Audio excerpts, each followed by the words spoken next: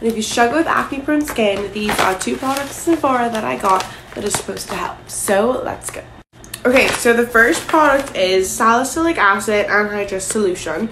Now this can either be used as a spot treatment, or I believe it can be used all over your face, and it is an acne treatment specifically designed for like people with like combination skin like I do. It's from The Ordinary. It was a really good price. It was like $8 or something like that.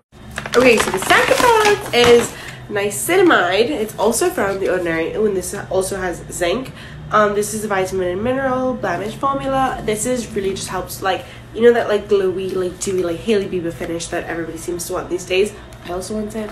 So this is supposed to help achieve that. And this was around $8 as well. So the total with tax was 16 or 18 Canadian, and now that's really good.